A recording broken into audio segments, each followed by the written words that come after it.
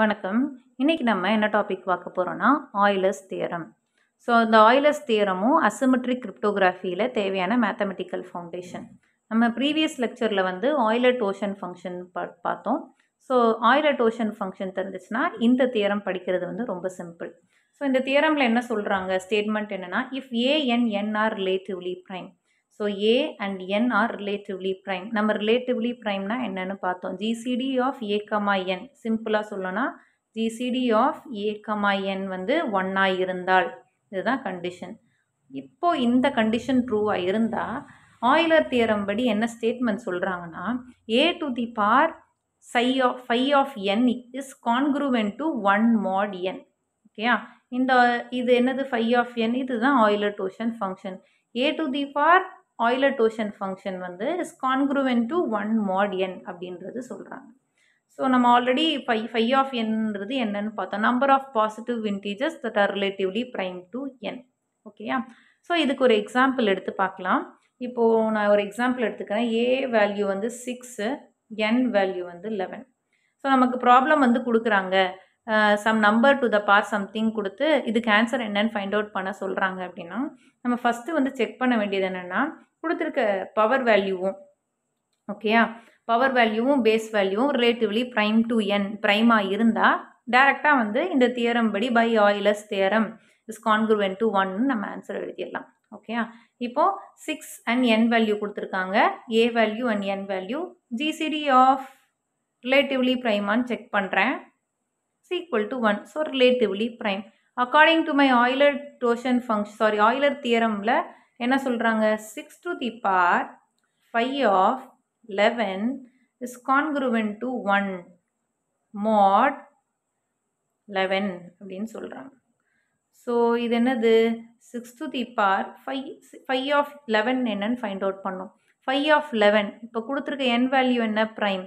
So n value ப்ரைமாக இருந்தால் first case. So formula என்ன, n minus 1. So phi of 11 equal to n minus 1, 11 minus 1 is 10. So 6 to the power 10 is congruent to 1 mod 11 அப்படின்னு சொல்கிறாங்க. இது எப்படி rewrite பண்ணலான்னா, 6 to the power 10 mod congruent ஈக்குவேஷனை இப்படி தான் ரீரைட் பண்ணும், mod 11 is equal to 1. So இது ட்ரூவா அப்படின்றது, இதுதான் வந்து ஆய்லர் தியரம் படி சொல்கிற ஸ்டேட்மெண்ட். இப்போ இது ட்ரூவான்றது தான் நம்ம இப்போ பார்க்க போகிறோம்.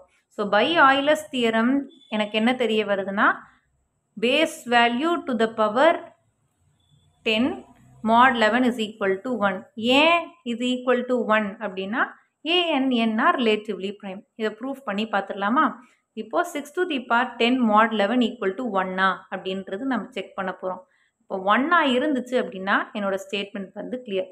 ஸோ இதை யூஸ் பண்ணி நமக்கு எந்தெந்த இடத்துலலாம் இந்த மாதிரி ப்ராப்ளம் வருதோ, base to the bar something அப்படின்னு வர்ற இடத்துலலாம் ஆய்லர் தியரம் அப்ளை பண்ண முடியும். அப்படின்னா அப்ளை பண்ணி நம்ம ஈஸியாக ஃபைண்ட் அவுட் பண்ணிடலாம். இப்போது 6 ஸ்கொயர் mod 11 ஃபைண்ட் அவுட் பண்ணுறேன்.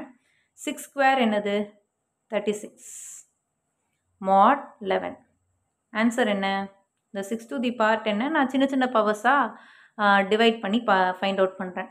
36 mod 11, 11 3s are 33, அப்போ 3. ஓகேயா, next 6 to the power 4 mod 11. இந்த 6 to the power 4 mod 11 எப்படி எழுதுறான், 6 square to the whole square mod 11 எழுதலாம். ஓகேயா, ஆல்ரெடி எனக்கு 6 ஸ்கொயர் mod 11ஓட ஆன்சர் என்னன்னு எனக்கு தெரியும், 3 ஸ்கொயர் mod 11 நான் ரீரைட் பண்ணிக்கிறேன். இப்போ 3 ஸ்கொயர் mod 11 என்ன, 9 mod 11. ஸோ 9 mod 11 என்ன, 9. ஓகேயா, so 6 to the power 4 find out பண்ணிட்டேன். 6 to the power 6 வச்சுக்கலாமா, இல்லை 8 கூட வச்சுக்கலாம், 8 mod 11. ஸோ எனக்கு 6 to the power 8 எப்படி எழுதலாம், 6 to the power 4 to the whole square mod 11. எனக்கு ஆல்ரெடி இதோட ஆன்சர் என்னன்னு தெரியும், 9ன்னு தெரியும். So 9 the whole square mod 11 is equal to 81 mod 11. 11 7s are 77. So 81 mod 11, 77, 81 minus 77 வந்து 4. இப்போ 6 to the power 10 mod 11.